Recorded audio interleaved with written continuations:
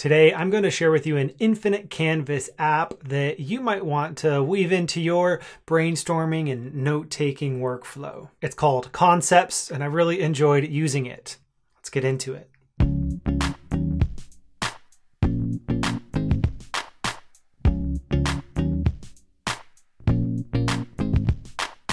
Hello and welcome to Verbal to Visual. I am your host, Doug Neill, and I've been experimenting with different types of apps that sketchnoters might want to use, either as a primary note-taking tool, or maybe as a presentation creation tool, or maybe just as a brainstorming and problem-solving tool. And it's more within the last category that I kind of took on the app that I'm sharing today in order to create a big mind map as I was figuring out all of the details surrounding a new podcast that I just launched today. The podcast, like this YouTube channel, is called Verbal to Visual. I've linked to it down below. It also has a YouTube channel that you might want to check out, but you'll get to hear more details about that new podcast as I'm demonstrating this app, Concepts. So let's get into the demo. Here we are from the home page, creating a new project. I think it's helpful here that it walks you through some preferences early on, identifying whether you're right or left-handed, deciding how you might use your finger in a different way than your Apple Pencil, which is pretty cool. I went with panning the canvas, 2-finger tap is undo, 3-finger is redo. We'll come back to that tap and hold one in a bit. And then just getting comfortable with the tools, doing a bit of writing and drawing to get comfortable with the pressure sensitivity, looking at the brushes and tools that are available, including a marketplace where you can purchase more specialized things. And here you see me playing around with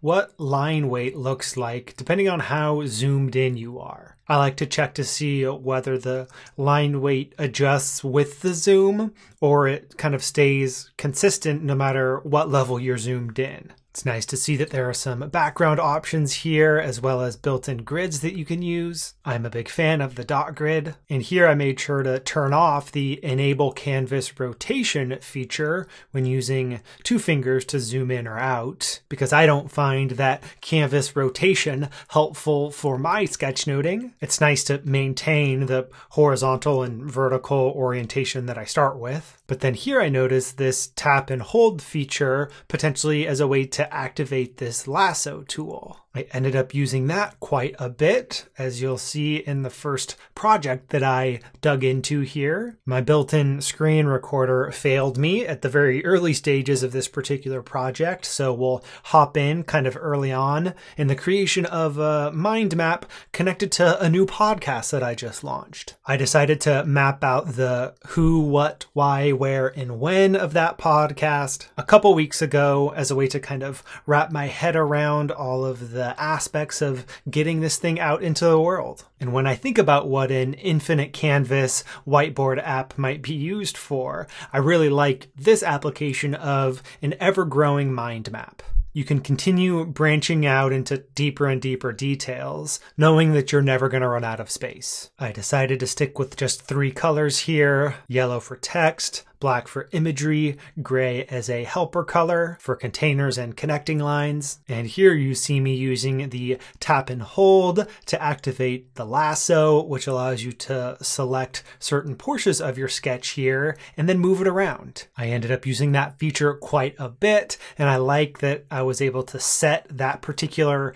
action with your finger as a way to do that automatically, so I don't have to pull up any tool. And I also liked that it was separate from the use of my Apple Pencil. There's the potential with all of these apps to kind of get a back and forth going between whatever hand you're using to hold your stylus and doing all of your mark making with that hand, but then using your other hand and your finger to do more tool switching type tasks. So I found that really came in handy. So here I'm digging into the what section of this new podcast mind map, identifying that it's a podcast featuring one-on-one coaching calls about sketchnoting sketchnoting. And what might have been the most helpful chunk of this mind map was reminding myself all of the different reasons why I decided to start this podcast. One reason is to support the individual person that I'm chatting with. And I think that support takes a handful of forms. Part of it is just about sharing specific sketchnoting tips and ideas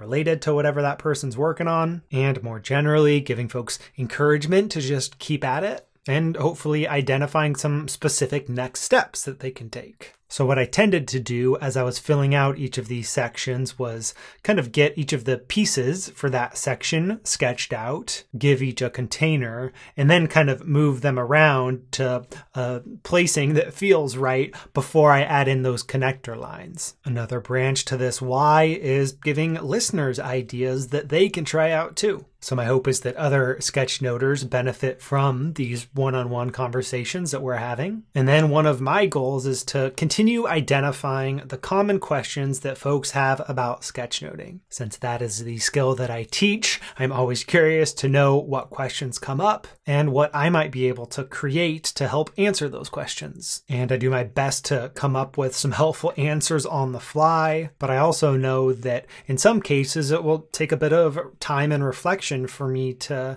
maybe come up with a better answer. And those better listeners might also come from listeners of the podcast. So I think there's a good opportunity for some nice feedback loops to get going in terms of the questions that come up and potential answers to those questions. It was only at this point that I decided to rename my drawing and then hop right back in. I was actually surprised to see how I didn't really lose any momentum or enthusiasm for this tool as I created this mind map.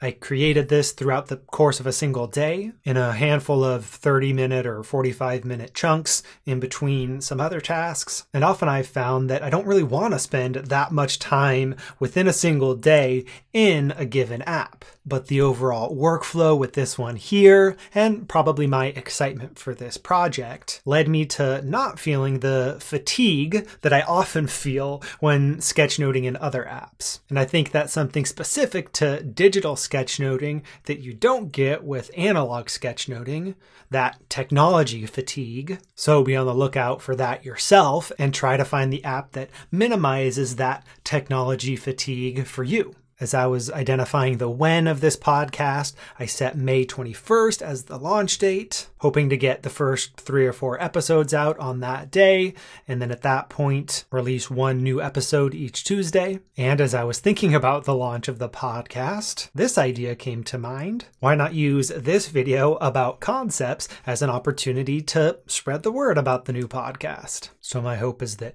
this video serves both of those purposes, gives you a sense for what concepts is like, how you might use it as a mind mapping tool, and also maybe get you interested in the new podcast that I just launched. If you would like to listen to this new show, there are a few places you can do that. Go check out our website, www.verbaltovisual.com. I'm creating a blog post there for each episode to share some limited show notes, probably a paragraph description of the episode, and a bullet point list of links to point to resources that come up during the conversation. I'm pretty sure I'll be using the Fusebox podcast player developed by Pat Flynn, and at the end of those blog posts, you'll probably see a rotating call to action. I'll encourage you to check out our online courses about sketchnoting, maybe join the Verbal to Visual community. If you're new, grab the Get Started guide, and maybe consider rating and reviewing this show on your podcasting app of choice. But also keep in mind that this podcast will be available on all of the common podcasting platforms, so you can of course listen to the show there as well. That felt like a good stopping point for this mind map. I felt good about how I had identified all of those 5 pieces and was ready to move forward in the podcast development process. So I decided to try out the export feature, and it's nice that you've got plenty of format options as well as region options, exporting just the kind of current frame on your screen or the entire drawing. And as far as background goes, making it either transparent, using the paper that you've got going and even the dot grid. I went with the entire drawing here, which when displayed in this rectangular way might look kind of funky because I wasn't too worried about filling the canvas or the screen in any way that would, avoid excessive white space at the end. Instead, I just followed the ideas and the directions that they were taking me. But I do like how it turned out, and it's easy enough for me to kind of pan through it to explore the specific sections and remind myself of the ideas that I had first captured about who this podcast is for and why I'm making it in the first place. So based on that first experience with concepts, I really like this tool, especially for that application that I was demonstrating, creating this large mind map while thinking through a new project. To be able to let that mind map grow as big as it needed to be, that was really helpful,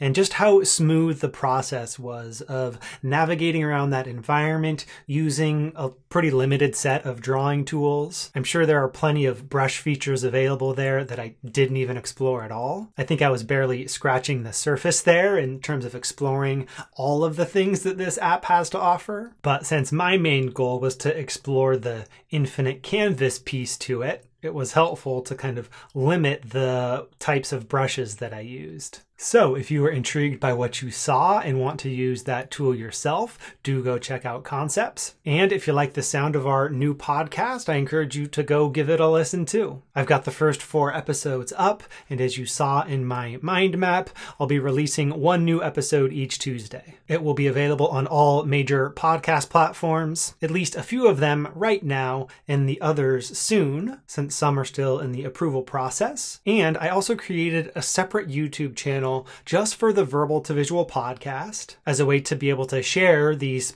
audio-only conversations on YouTube, but also as a way to use YouTube's Premiere feature for a more communal first listen experience when I initially publish each episode on Tuesday afternoon. It's looking like. I've been doing that here with my YouTube videos also, using the Premiere function on YouTube to share these at 9 a.m. Pacific time. That's a fun opportunity to watch live with folks, participate in a text chat, and then after that first viewing, it just turns into a normal YouTube video. We'll have a similar setup going on the YouTube channel for the Verbal to Visual podcast. So if you'd like to kind of join in on those premieres each Tuesday, do go subscribe there. And one bonus of that YouTube channel, even though there won't be videos like these associated with them, I will, whenever possible, share the sketch note that's the focus of that conversation as the static image that will be there on the YouTube video, so that that's there as a reference as you're listening to our conversation. Or if you'd rather just listen in Apple Podcasts or Spotify or wherever you listen to podcasts, you've got those options as well. I will include links to all of those places down below, so do check that out. And thanks for watching here. I enjoy exploring sketchnoting in all sorts of different formats. This YouTube channel is never going away, so we'll keep at it here. Now it's nice to kind of add in some sketchnoting conversations to tap into the audio-only format as well. So thanks again for watching, and I look forward to talking to you again in the next one. Till then.